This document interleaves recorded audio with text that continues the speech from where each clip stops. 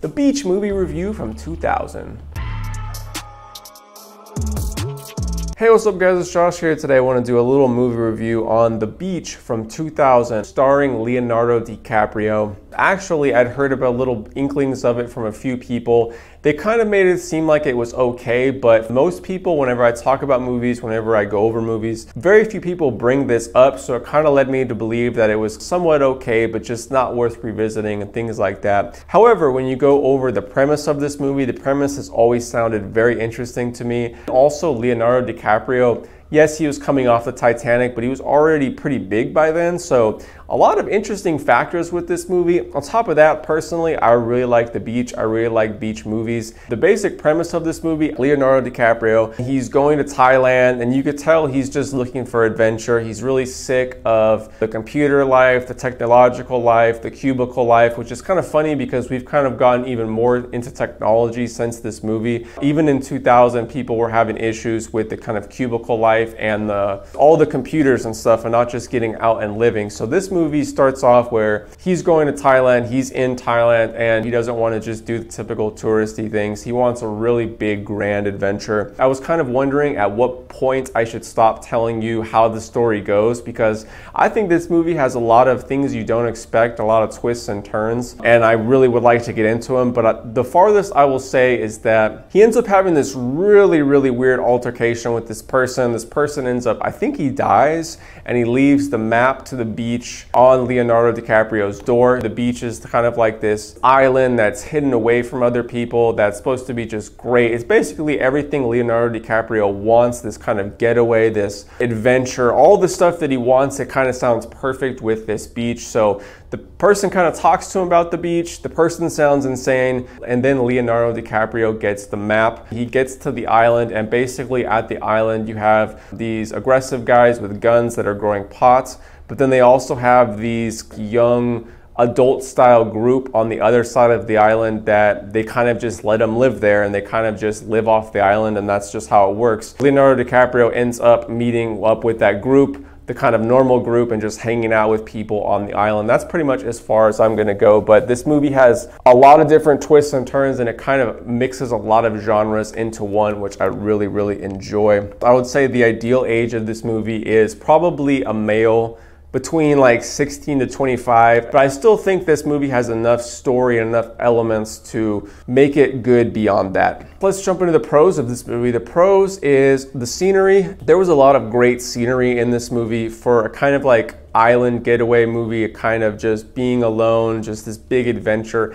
It has several different good scenery points, the twists and turns in the overall journey. Now this was probably the best in my opinion. What I assumed was gonna happen was somehow, some way, Leonardo DiCaprio is gonna do something slightly stupid, and then it's kind of like everybody's gonna turn into a savage, and it's gonna be like this crazy, violent, weird ending. And it really doesn't happen that way. I just really enjoyed the overall full story of this movie, because every time I expected it to do something that it didn't do, and although it wasn't the most believable ever, it did allow me to suspend my belief, and almost every twist and turn I didn't expect, and I appreciated it because it wasn't this crashing, burning ship that I expected it to be. There's even a point where Leonardo DiCaprio makes a really, really big mistake, and I was like, that's it. These guys are gonna turn on him. I almost don't wanna watch it. It's gonna be cringy. I turned the movie off, maybe I think for a couple weeks, because I was like, okay, it's just gonna be cringy. They're just gonna turn on him, blah, blah, blah.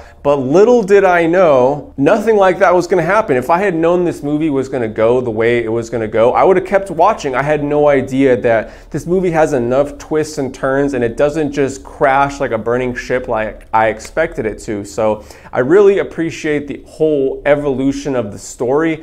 And although it has a couple other issues, I think that's the main point for watching it, is how this adventure and story goes, because I didn't really end the way I expected it to. Okay, let's get into the mixed aspects here. The mixed aspects is The acting, now some of the acting here was pretty good, but some of the acting was just so-so. I kind of put it in the middle. And then also the 2000s flashbacks. Now this movie has a very 2000s style vibe, and I actually really enjoy it. There was even a point on the island where he's playing like an old Game Boy. For me, back in the day, like, I could imagine myself wanting to go off to this island and like wanting there to be a Game Boy, and like that's exactly what I would have wanted back in the day. However, it is really dated, and although I really enjoy it, I would be hesitant to recommend this to somebody who couldn't appreciate that 2000s vibe, because it's just gonna feel really dated and old, and I'm kind of mixed on the 2000s flashbacks. Let's get into the cons of this movie. The cons is that they have definitely some dated effects. Like there's one point where they're like supposed to be like spinning around in the night stars, and it just looks really fake. There's a few times where they're in this exotic location and then they go underwater and you don't see anything, like you don't see any ocean. It essentially looks like they're in a pool. I mean, there was even a time where they're like, they see this fish on the ground or like octopus or something, and they all point at it, and then it cuts to their picture and they're in a pool. There was definitely some aged effects, but like I said, I really did enjoy a lot of the scenery as well, so it was kind of a give and take. There was some green screen moments. Also, when they're on the island and they find like the weed plants, they just look like some really trashy everyday plants, and all it takes is one Google search of what weed plants look like. It just doesn't really look authentic, like these guys have this whole drug operation going on. It just doesn't, I don't really buy it. And then the last con I have really is once he gets to the group on the islands, the group of more normal people, it feels just like an MTV reality show. It's hard to describe. Like the whole cast of people there, they don't really seem like they've been on an island for a long time. They seem very just like a 2000s reality show. And I gotta say, right when I saw the whole Survivor or reality show kind of set, what it looked like to me,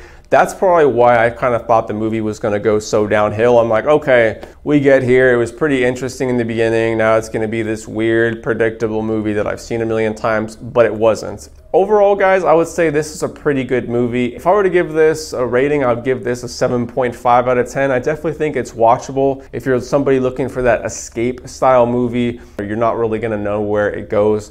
Keeping that in mind that it does have a few wasted scenes, it does have a few old tricks, but when you pluck out all that and you look at the story and where the story goes, I think that is the main point in watching it. If you were around this age in 2000, this is 100% for you, because I really enjoyed it. And if I were to say buy, try, or pass, to be honest, guys, I would say this is a good stream or rent. For me, I would probably own this one just because it hits on so many levels. I was like the perfect age to enjoy this movie. I love like the beach and the whole vibes with it. I love the whole mystique, all the old nostalgia with this movie. I really get into it, and I definitely think it has enough story that almost anybody can appreciate where the story turns. And have you seen this movie? Did you like this movie? I was actually pleasantly surprised, and it barely tipped into an own for me personally, but again, I would recommend that you stream it. So